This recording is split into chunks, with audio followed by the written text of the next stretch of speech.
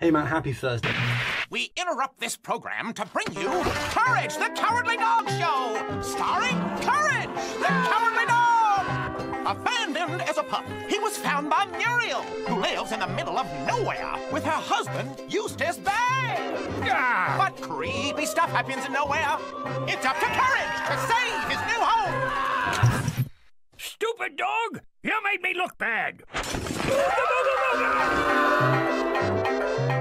It's currently 32 degrees here in the UK, which is around 90 degrees Fahrenheit, which goes some way to explaining my disheveled appearance because it is too damp and it is too humid to really do anything. I was going to do the garden, but it's actually physically too warm to do it properly without burning to a cinder because being partly ginger, the sun and I do not get on. So this week I've been thinking about experiences, and that's more like shared experiences with other people, because a few times in conversation this has come up in recent weeks. Let me give you a bit of context. So Nick and I went to VidCon a few years ago in LA and we had a heck of a time. We did industry, we went to a party afterwards which was full of famous YouTubers and we weren't famous YouTubers, so it was a bit of a how did we get there kind of scenario, but it's a memory that we will never forget. But he said he would have liked to take his fiance to do that same thing, but when he was over here in the UK a few weeks ago he said, actually no, I wouldn't want to do that because that's our experience.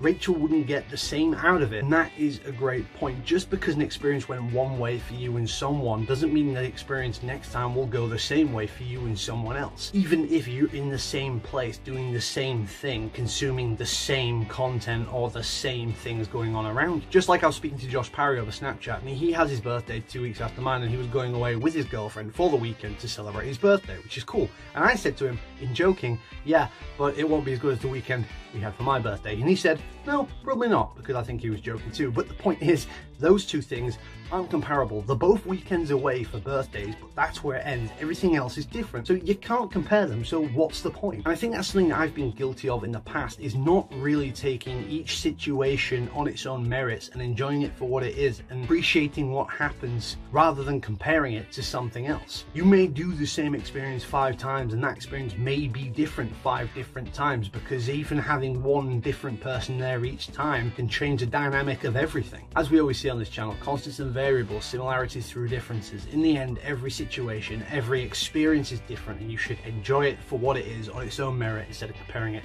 to everything else and everyone else's experience, because your thing is unique, you are unique, the people around you are unique. Enjoy that, embrace that, do not get caught up on comparing it to other people's stuff. So those are my thoughts this week, Matt.